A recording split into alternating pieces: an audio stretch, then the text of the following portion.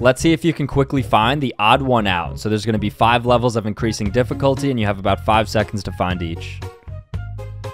The issue is they never give you enough time. Like, how was I supposed to find that in that short of time?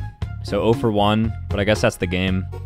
Okay, I see this one. 1 for 2. That was pretty easy. Do I have to figure out what's wrong with the keyboard?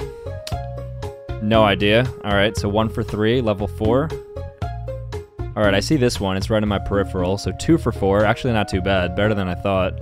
Level 5, impossible. Okay, absolutely 0 shot. So 2 for 5. How'd you guys do?